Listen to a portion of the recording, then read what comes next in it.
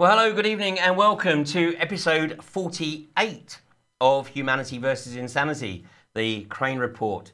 Now, this is going to be the last live programme for 3 weeks. The next one will be August Bank Holiday Monday. It's Monday the 31st, as everybody takes their summer break. Of course, with Parliament in recess, no doubt there's a lot of stuff that's going to be sneaked in under the radar over the next couple of weeks. But if that's the case, then we'll do a special recording and punch it out on the normal day and time. Well, tonight I was going to be continuing on the theme of the Big Pharma assassinations. And there is no question that Big Pharma is clearly ramping up its campaign to completely shut down any alternative, any natural threat to its revenue stream. But something I think that's really somewhat more important has come up, and on the basis that we don't have another show for 3 weeks, I wanted to bring Chris Spivey onto the programme tonight. Now, many of the viewers will know of Chris, and Chris has been right at the forefront in analysing a particular event in southeast London. Now, for various legal reasons, this is going to potentially be quite a cryptic programme, and there may be occasions where Chris elects not to either answer the question or steer around a particular topic, and that is due to the current status of his legal proceedings. Now, tonight I have two programmes, Humanity versus Insanity going out now, and then at 9 o'clock, Fracking Nightmare. And there's a common thread to both programmes, because what we are seeing in the UK is the last vestiges of what we perceive, or what many perceive to be democracy, actually under almost final attack, a fatal attack. And in this case, it's the ability to have freedom of speech. And let's not forget that David Cameron in September of last year took a special trip across to the UN to give a presentation. And during that presentation, he made the observation that non-violent domestic extremists should be treated in exactly the same way as ISIS. So if I see an incoming ballistic missile approaching my caravan anytime soon, then I know exactly where it's come from. Thanks, Dave. Well, Chris has been feeling the full force of the establishment as he has simply been asking questions, valid questions, questions that any investigative journalist worth their salt should have asked. But as we know, investigative journalism is basically dead and buried. Any journalist who digs too deeply is effectively paid off and finds it extremely difficult to find work. The only journalists that are employed by the mainstream media today are effectively cut and paste merchants. And what they're doing is they're cutting whatever it is that the establishment gives them and simply pasting it in to the propaganda rags. So, without further ado, let me bring Mr. Spivey into the programme. Chris, how the devil are you, my friend? I'm not too bad. I'm not too bad at all. Yourself? I'm doing good. Are you on fire there? I'm on fire. No, that's the thing of it. Okay. My constant companion. Now, Chris, I think this is... it's not the first time we've spoken. The first time we spoke was actually yesterday. Mm-hmm. So it's the first time we've actually had the opportunity to have an in-depth discussion. Now, just to prepare people for what may happen, we've had to resort to a little bit of subterfuge tonight, because yesterday when we were communicating from our respective Skype accounts, the line was dropping every few minutes. It was indeed. So I think it took us about 2 hours to have a 20-minute conversation. Yeah, indeed, indeed. So today we've had to resort to a little bit of subterfuge. So you are at an anonymous Skype address, so hopefully we can maintain a connection through the 45 minutes. Hope so. So Chris, I'm guessing that the vast majority of people watching the programme have come across your work. And I think suffice to say that apart from obviously the mainstream detractors, I think everyone is very impressed at the tenacity with which you've shown and the depth to which you have explored this travesty that occurred in southeast London. Now, I know that there's certain things you can't talk about, so if you don't want to talk about something, just tell me. I quite understand. But at what point was it in May of 2013 that you started to realise that something was not right about this particular event? On the very day it happened, but just by way of the over-reporting of the incident, So I obviously didn't know anywhere near as much as I do now, but I put pen and paper and did an article on it, which came out the next day. And I mean, I have to say that looking at some of the photographs, and to avoid any potential legal issues, I'm not going to show those photographs, but I am going to encourage people, as always, to do their own research. And I got to tell you that one of the things that absolutely stunned me as I was seeing photographs and watching film footage was the fact that the two alleged perpetrators in the photographs appeared to have what looked like photoshopped paint on their hands, making it look as though they were covered in blood, yet there wasn't a splash of any description on their clothing. In fact, their clothing was absolutely pristine. Yeah, that's right. I say, but the only thing is, I'm not really supposed to be talking about it, so... Okay. All right. So, well, let's get on to then the situation that occurred when you found yourself getting some attention from the law. At what point can you actually start to discuss this? Well, in May 2014, I started releasing my evidence on this incident. I had it originally intended to release it all in one go, but there was so much of it, and it was so conclusive that I thought it best if I release it in stages.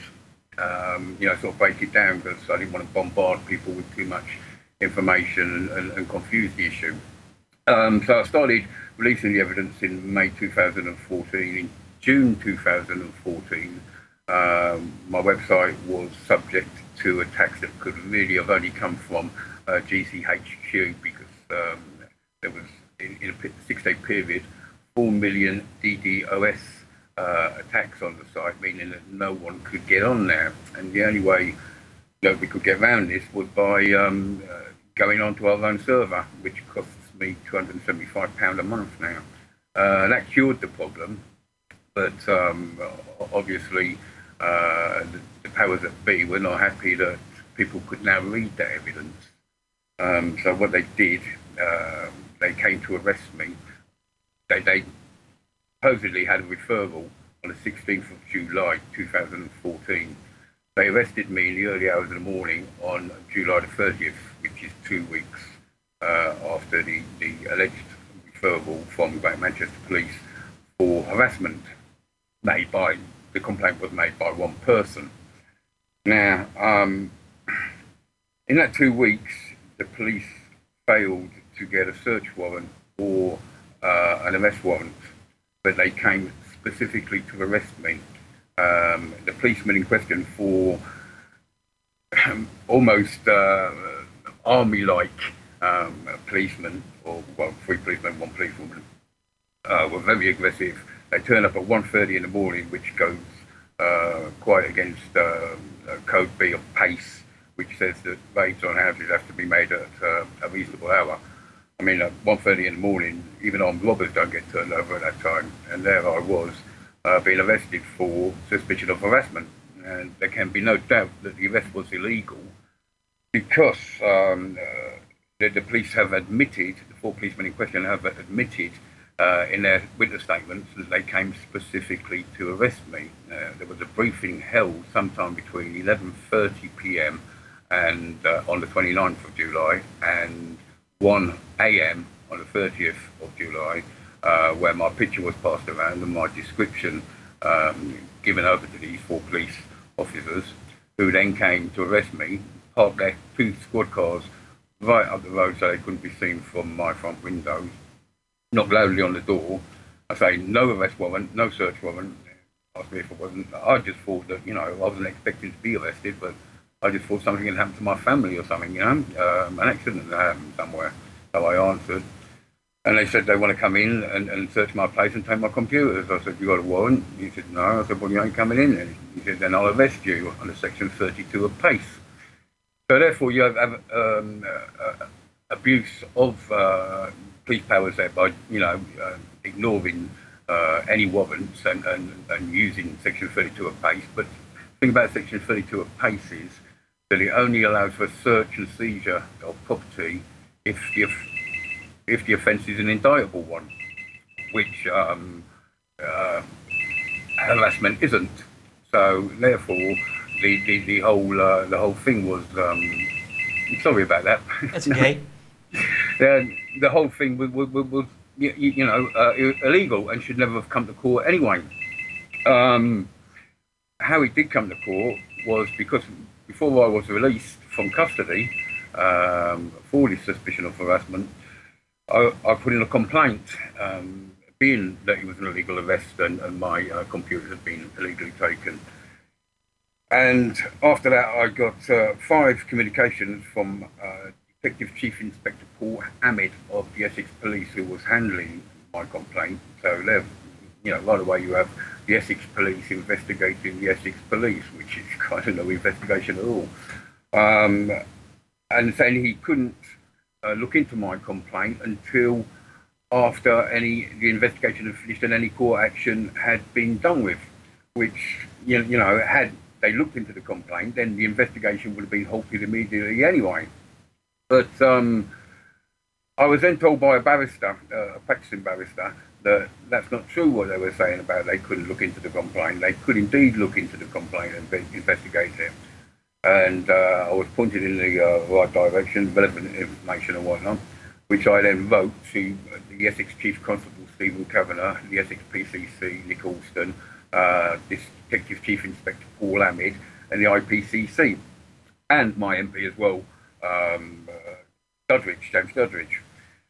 And I fired it off on 15th of December 2014, and their response was to send me a postal requisition summons on the 17th of December. Now, my solicitor said to me, this comes from the top because it's unheard of, because I wasn't actually meant to answer bail until the 20th of January.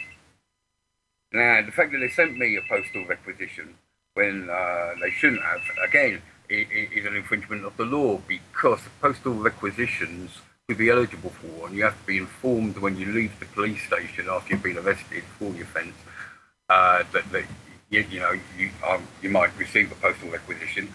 But this is 6 months after the arrest. Yeah, exactly. Well, this was December 17th. So yeah, five months. So 5 months after the arrest. 5 months after, and you cannot send someone a postal requisition if they have bail conditions, which I had. So therefore, I have never been charged with these offences, officially charged with these offences that I've been found guilty of. So there you have another irregularity, shall we say. Still, despite the fact that it wasn't, it should never have been in court because the whole arrest was illegal, and there can be no question that it was illegal. In fact, Lord Hanningfield won compensation for a similar situation, which was nowhere near as bad as mine, in so much that they came at 6:30 in the morning for him, which is classed as a reasonable hour. 1:30, 2 o'clock in the morning isn't, especially when you have a baby and a 19-year-old teenager in the property, like I did. So, when we went to court, after the event, it was obvious straight away when we went to court in January, first time, that I was going to be railroaded, shall we say, because I got there to find that I wasn't facing a magistrate, I was facing a judge. And I said at the time, I said, you watch, I will have this judge all the way through. Now, bearing in mind, this is only a summary offence that I've been charged with. And 4 days prior to that, I've been bedridden. Okay, I was really ill, and it was so obvious that I was ill that the duty solicitor said, you know, that she would. I arrived at 9:30 in the morning. She said that she would speak to the judge and get me on first. Well, I was kept waiting. I was the very last case, and it was nearly 5 o'clock by the time I got out of the court that day. So it was plain to see the bias that I was up against from the start. And your legal team were there with you the whole time? No, at that stage I didn't have a solicitor because this barrister, the same barrister who pointed out that I was being lied to and they could investigate my complaints, he had told me that the word had gone down that no one was to represent me. And hence, people were the bigger solicitors or law firms should have been jumping at the chance to sort of represent me, but no one would touch me with a barge pole, and it took over 3 months before we could find a solicitor. So I wasn't represented at this was a plea hearing, say in January, and their stall was set out then with his judge, and I was right about the judge. I did everything all the way through. This judge, whenever talking about what I was claiming, he would roll his eyes and cut and whatnot, and this was witnessed by people, blatant bias. So there was no attempt to establish the facts, no attempt to establish the basis of your counter view. It was simply a case of the official narrative was the only version of events that was going to be accepted, and that was it, period. Full stop. And I should also say that when they was panicked into sending me that postal requisition summons, the evidence that it was going on was still on my website, and it was on my website right up until the court case. So if I was guilty of harassing anyone, then I was guilty of harassing them for the year between July 2014 when I was arrested to July 2015 when the case went ahead. And if not, then I can't have been harassing anybody. I say, it was only after this court case the other week that I was finally told to take down this stuff that I relied on in court. So by the time the case came to court, which was in July, so basically after the plea hearing in January, there was nothing more until July. Well, no, that's not true. There was quite a few comings and goings.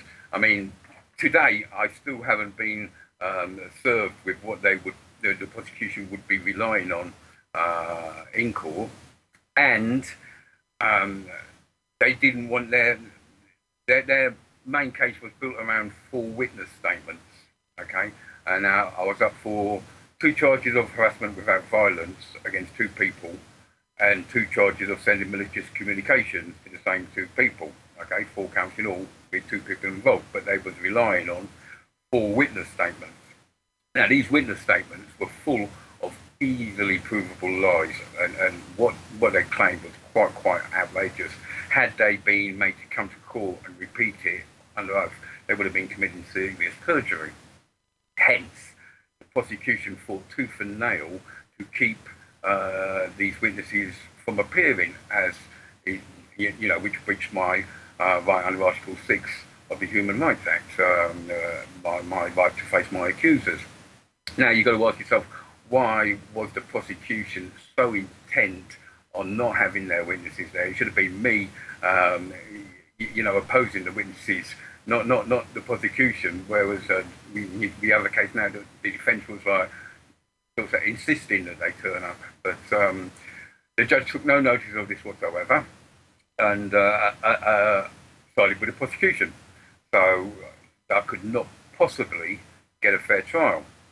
So straight away after that case, which was by now a week before the main case was due to start, an application was put for judicial review and for the witnesses to be made to appear, so I could get a fair trial. I said because what they was alleging was easily provable, false, but by them not appearing, it was accepted as fact that their witness statements were correct and factual. So, I mean, to all intents and purposes, you were ultimately convicted on hearsay. On hearsay, on not only hearsay, Ian, blatant lies, of which it was alleged that I'd continually contacted these people, all four, when we could prove that nothing could be further from the truth. And what the prosecution did in their evidence bundle was leave the first page of conversations off, so you couldn't see who had instigated the conversations, And this came up in court, and it was quite heated between me and the prosecution counsel, Tony Abel, who incidentally usually prosecutes serious organised crime and such, not summary offences. That I couldn't possibly get a fair trial because what the prosecution were alleging was totally false, but we couldn't cross-examine the makers of these statements because they were not here in court to do so. And I say, had they done so, they would have been committing perjury. Well, and when I'm aware of similar situations that have arisen, when the prosecution, effectively, when the primary witnesses of the prosecution have refused to appear, particularly when obviously the defendant has asked them to appear, then basically the cases have generally been thrown out. It should have been, like I say, Ian, it should never have been in court in the first place because I was illegally arrested and my computers are illegally seized. There can be no doubt whatsoever about that. No doubt whatsoever. So it shouldn't have even gone ahead anyway. But having put the appeal in for the witnesses to appear, and I sent you the appeal or copies of the appeal earlier on today, the judge should have adjourned it until after any appeal was heard, and then the trial should have gone ahead, and I would have been able to get a fair trial. But the judge point blank refused to adjourn while this appeal was in. Well, let's actually take a look at these submissions that you've put in there. Unfortunately, the quality isn't as good. It's what my solicitor's put in, not me. Oh, your solicitor has put in, but okay. But I mean, let me just bring this one up. Mr. Spivey's defence is based on the lack of harassment towards the prosecution witnesses and the fact that any communications were not malicious in nature. In order to challenge the prosecution evidence, Mr. Spivey needs the opportunity to cross-examine the prosecution witnesses as to the content of the communications, the intent behind them, and any distress allegedly suffered. The decision which is being challenged is of overwhelming importance due to the fact that Mr. Spivey is prevented from challenging the Crown's case and therefore having a fair trial. And as you rightly say, Article 6 of the Human Rights Act, which of course David Cameron is desperate to repeal, and of course the Murdoch right-wing press, every time there's any reference to the Human Rights Act, it's always preceded by the hated Human Rights Act. Well, it's only hated by the establishment because of exactly situations like this. So Article 6 of the Human Rights Act provides the right to a fair trial. It is submitted that the decision being challenged, namely the hearsay application, has a significant bearing on Mr. Spivey's ability to have a fair trial. Thus, his Article 6 rights are in question. And basically, for the judge to override this, I mean, it is very evident to me, because I have to say that, I've had quite a bit of experience with the legal profession over the last couple of years, and generally, with one or two exceptions, the judiciary have done the right thing. The one or two exceptions were so significant that I would actually go as far as to say that in those two exceptions, the judge had clearly received a phone call that spelt out the facts of life and told them exactly what verdict they were expected to deliver. And this, once again, smacks of that kind of scenario. Yeah. Well, also, on top of all that, the fact that the case shouldn't have gone ahead, and then when it did go ahead, it should have been adjourned until the appeal had been heard. The prosecution were relying on evidence from the 23rd of July 2013. That would be the first article that I wrote.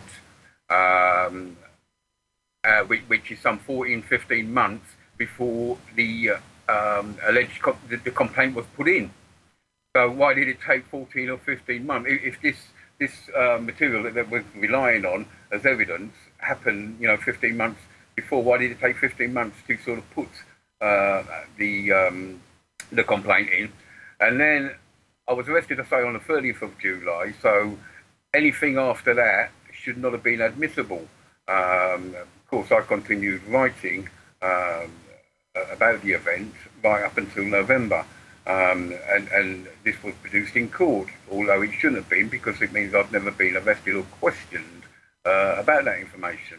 Moreover, Ian, there was only one allegation put in, one complaint put in on the 16th of July, and I was, I say, arrested on the 30th of July.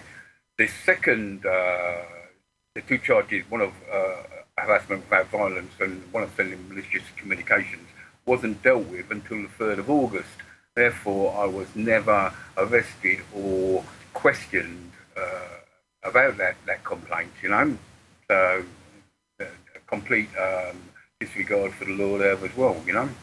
So basically, they've just been looking to try and slap on whatever they think they can get away with. Yeah. Just to sort of add some gravitas to the case, which is flimsy at best. And the reality is, it's so flimsy. That's why the prosecution have been fighting tooth and nail to avoid having the witnesses appear in court, because they know very well that under cross-examination they're going to be ripped apart. On top of that, to convict someone of harassment, you have to prove a course of conduct.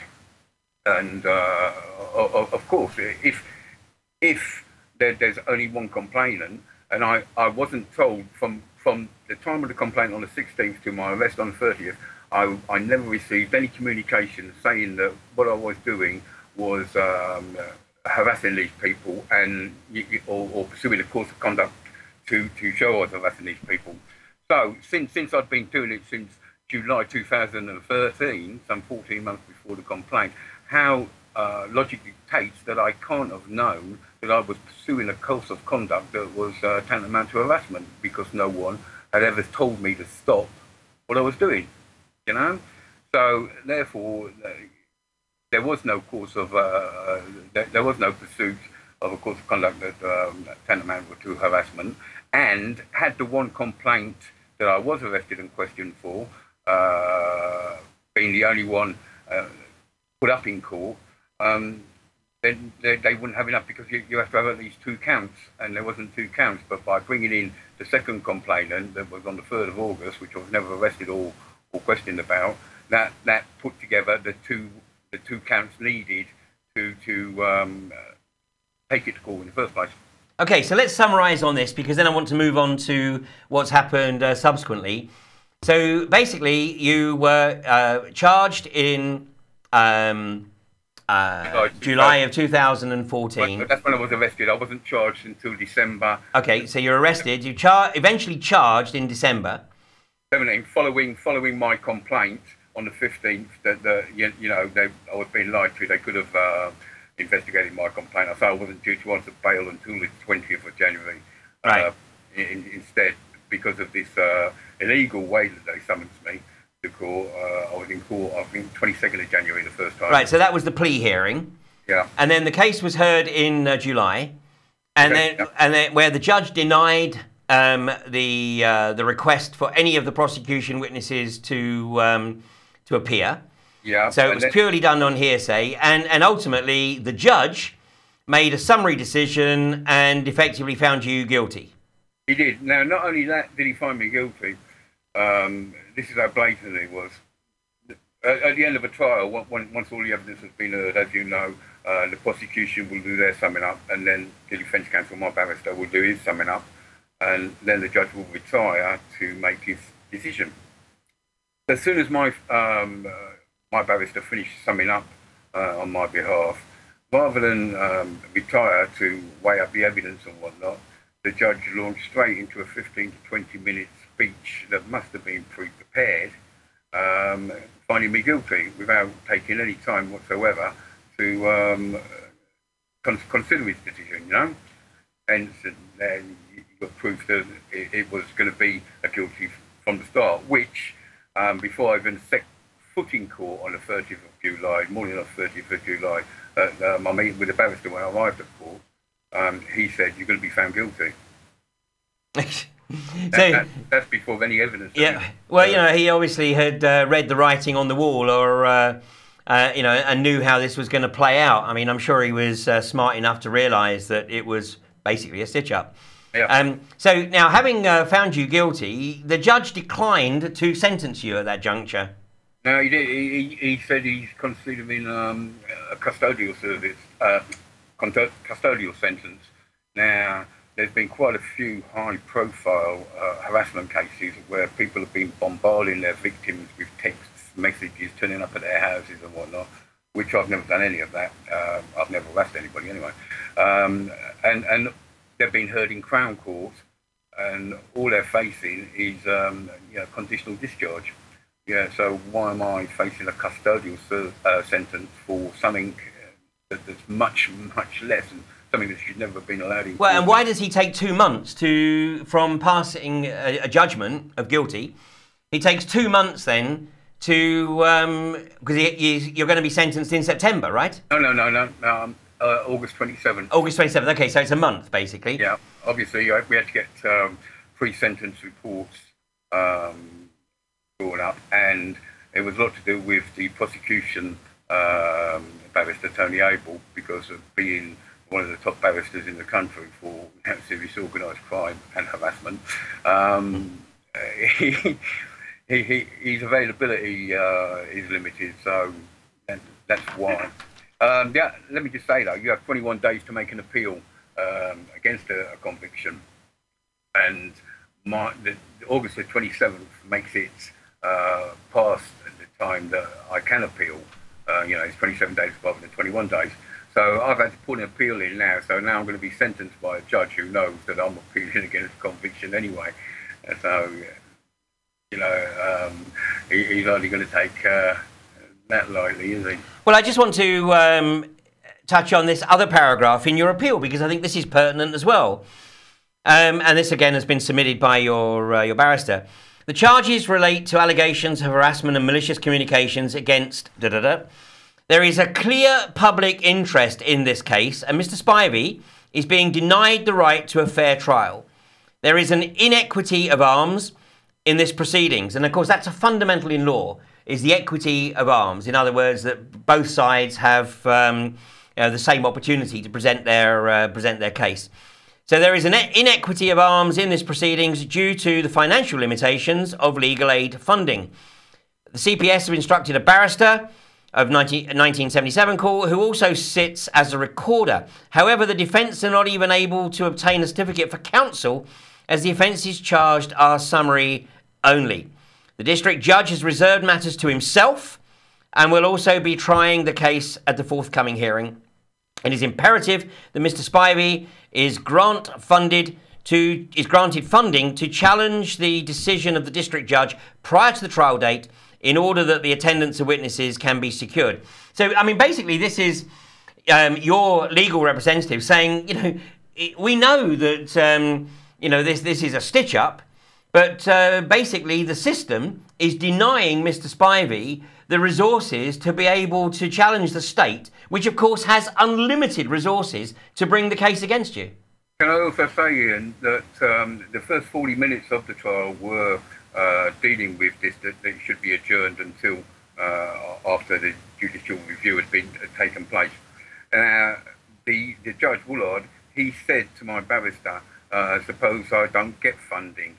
And my barrister told him point blank that even if I don't get funding, they will still represent me. So, the judge can't even say that, well, I didn't adjourn it because Mr. Spivey was unlikely to get funding, because that wouldn't have made any difference to barristers. Then they would have done it for free anyway. Right. But still, the judge covered, because he had a mandate, obviously, to find me guilty, and it wasn't in their interest to produce these witnesses, even though they're prosecution witnesses, which is absolutely disgusting. A judge is meant to be a man of integrity. Where's the integrity there? Well, absolutely. And, regardless of what anybody's views are about the events that occurred in southeast London, regardless of their view. And I mean, we know that anybody who has spent a couple of hours looking at the work that you have produced will realise that just like the London bombings of 7/7 and just like 9/11 and many, many other events, there are things here that do not stack up. So it's not a case of it being a done deal. But the reality is that regardless of what people perceive to have occurred back then, under British law, you still have the right, as does anybody else, to exercise your freedom to question those events. But of course, this is all part of David Cameron's strategy to shut down any dissent, to literally neutralise anyone who dares to challenge the establishment. So let's move forward now. So on August the 27th, which is a Thursday, that's the day that you are due to be sentenced. And where's that going to take place, Chris? That's at Chelmsford Magistrates Court. I don't know whether it's significant, but you can only get 6 spectators into the court. Into the court. Well, that means there's a lot of people that will be outside. Yeah. So that's Chelmsford Magistrates Court on the 27th. I'm guessing that you have to report there at about 10 o'clock. Yeah, at 9:30. 9:30 or so. So yeah. Well, that's I'll say no more. That's Thursday, August 27th at Chelmsford Magistrates Court, where Chris is due to be sentenced by Judge Woolard, who has effectively facilitated a miscarriage thus far, but of course on many counts here, not just on a few. I mean, my human rights have been breached under Article 6, 8, and 10. Oh, absolutely. But now, Chris, I do want to touch on to what's occurred subsequently, because the state isn't satisfied with slamming a harassment charge against you. And then, sentencing you, finding you guilty without opportunity to question the alleged victims or witnesses. But there's been other events occurring which have really only served to be classed, or can only be classed as intimidatory. Yeah, I mean, if you want to talk about the second arrest. Yeah. Well, after 2 months of having my computer, now, when on that first arrest, they fingertip searched my daughter's bedroom. My daughter was 9 years at the time, where my 1-year-old grandson was asleep, and they did a fingertip search. And when I say fingertip search, I mean they went through handbags, they had all the drawers out, everything. Okay. Then they spent an hour and a half in the front room, which we weren't allowed to witness, and they didn't bother searching my bedroom, the kitchen, the bathroom, or the walk-in cupboard in the hallway. Now, the reason I believe that they was doing such a fingertip search of my daughter's bedroom was they was looking for maybe drugs, maybe a bit of a blow, something you might expect a 19-year-old to have. And they did this so they could get the social services involved. When they couldn't find anything, they then put in a malicious referral to the social services, saying that my grandson was asleep on a dirty cot sheet. I was smoking in the room. Well, I mentioned earlier, I smoke a lot, but I was standing at the window and I wasn't allowed to go anywhere else. And to be quite frank, I was bloody angry, So they put in this malicious referral, which was easily proved to be malicious. Yet the social services, supposedly hard-pressed social services, started an assessment on my grandson before I'd even been released from custody on the 30th of July. Just for this smoking in the baby's bedroom when I was held there, and this dirty coat sheet. Anyway, that assessment, the social worker turned up a couple of days later, and I told her to piddle off because it was nothing to do. Harassment should have been nothing to do with the social service. And so off she went, and to cut a long story short, the case was closed. I got an official letter saying the case was closed in August 2014. On October 6th, I was arrested without warrant and without arrest warrant or search warrant by 3 plainclothes detectives who said they just wanted to talk to me. They then proceeded to kick down my door, kick down my back gate and break my bedroom window. I have them on tape, and the tapes are readily available on YouTube. You can see how terrified my daughter and my grandson was while I was kicking my door down.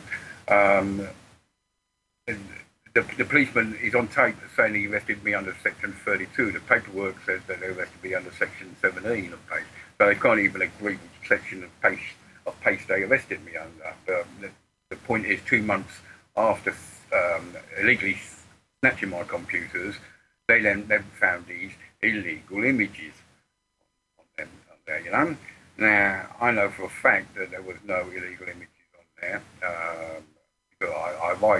I expose child abuse, you know. I'm not into looking at child abuse. So I knew that I was being stitched up. Anyway, cut a long story short, they took me down to the station. They showed me a load of photos, including Led Zeppelin album cover from the Houses of the Holy, perfectly legal images of book shields in the bath, taken from iconic photographs of the 20th century website. The artwork of Graham Overton, once again, totally legal. And then they came to the crux of the matter. They had a hidden file of little boys having sex. Well, obviously my grandson is a little boy, which made me a danger to him. And they were, you know, I printed a transcript of the police interview in full so that people can see, because I went absolutely mad. And, you know, you can't stitch me up there, you won't get away with it. Tech guys will make you look silly, which I have.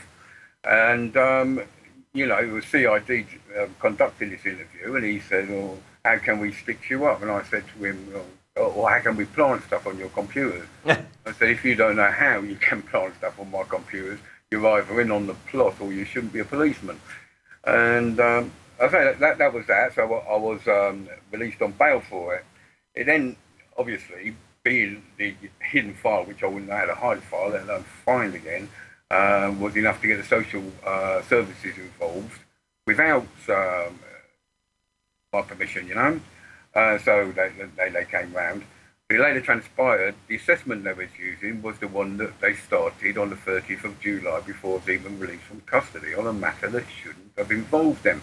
Now, why would they, bearing in mind that the case was closed and we received the official notification the case was closed in August, why would they say this assessment started on the 30th of July until 2 months later, unless they knew that I was going to be arrested again? And where they cocked up, Ian, is that they started the assessment on the 1st of October, which was 5 days before my arrest on the 6th. Yeah. So that could only have come from the police. The police must have told them either on the 1st or before the 1st that I had been arrested again for indecent images. Now, Chris, we got to. Unfortunately, we're coming to the end of the show here. So yeah, I just wrap it up then, because it's important. No, I'm going to ask you to wrap it. Yeah. When their case fell to bits, and I got a serious complaint in the HCPC against these two social workers, all these images were suddenly dropped. Okay, like, you know, they never existed. And tellingly, the judge refuses to hand over the forensic report done on the hard drives of my computer. Why would they do that if these images were not badly planted on my computer hard drives, you know? Yeah, because it was a stitch-up, and I think we can see that. Now, Chris, have you ever considered crowdfunding for finance for your defence? No, not at the moment. It's still a little bit in the air where my defence is going to go, Ian, because what I get a lot of advice, and it's conflicting advice, but not a lot of hands-on help, if you like, you know? Yeah. So I'm not exactly sure what route. I actually have the appeal here for against conviction, you know, which is being sent, you know, being scanned and sent in tonight after I finish here. Now, Chris, quickly, because we got an event in Petty, France on Wednesday where a group of your supporters, led by Nick Colostrom, are planning to hand a deposition into the Ministry of Justice. I'll refrain from making any comment there. Handing it into the Ministry of Justice at 102 Petty, France on Wednesday at 2:30. So I think you're going to be there as well. I'm going to be there. I think since Dr. Colostrom has been kind enough to take this action. I think it's only right that I should be there to support him, and various members of my team who are almost as well known as me, they will be there as well. Okay, so if anybody wants to meet up with you in person and have a chat with you, then they should head down to Petty France, on Wednesday, which is, I think, just off Birdcage Walk, isn't it? Somewhere down that sort of area, by St James's Park. But head down there on Wednesday, and as you rightly said, of course, the other date you have is the 27th at Chelmsford Magistrates Court, where they're going to try and send me. Where they're going to try and send you down. So let's get a lot of support for you there. Chris, stay on the line, because there is another event that is coming up this Sunday. I stumbled across this on. Well, in fact, I was pointed to this event by a good friend of mine, Pied Pipers of the Truth Movement. This Sunday, August the 16th, organised by somebody called the Dissenting Academy, whoever that might be. The event is at 92 Mild May Park. That's North 1, 4PR. Is a pub situated opposite the southeast corner of Newington Green. And what it says about this event is the meeting will take place in a room at the back, curtained off from the rest of the pub. There is no truth movement in this country. There is an untruth movement populated by liars, frauds and con artists. This is a vast subject which could run and run for several months. Presentations about Albert Burgess and Brian Gerrish will be given, followed by questions, answers and discussions.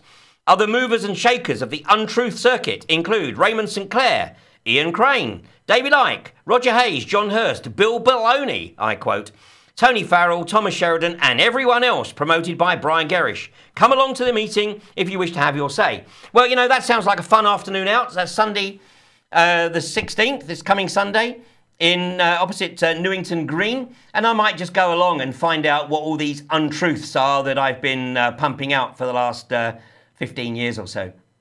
I'm not amongst that lot. No way. Listen, obviously you haven't made the A-list yet, mate. So, hey, hey, listen, mate, I hope to catch up with you, if not on Wednesday, then very definitely on the 27th. It would be nice to see you there, Ian, on Wednesday. Very nice to see you indeed. Well, thanks for joining me this evening, Chris, and I wish you well, and thanks very much for sharing this blatant abuse of the British judicial system, and we're all rooting for you, mate. Thank you very much, Ian. Okay, well, that's all from Humanity versus Insanity. As I say, we'll be back in 3 weeks on Bank Holiday Monday, but join me in 45 minutes for Fracking Nightmare.